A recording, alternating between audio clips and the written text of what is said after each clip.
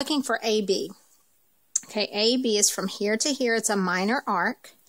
AC is a diameter. And we can see that this angle right here is 80, so that means this arc must be 80. And the arc from A to C through B is 180, so that means 100 is over here. Okay, let's see, DC. Well, AC again is a diameter, and 180 degrees is over here, so this is 140. I take 180, and I subtract 140, and I'm left with 40 degrees.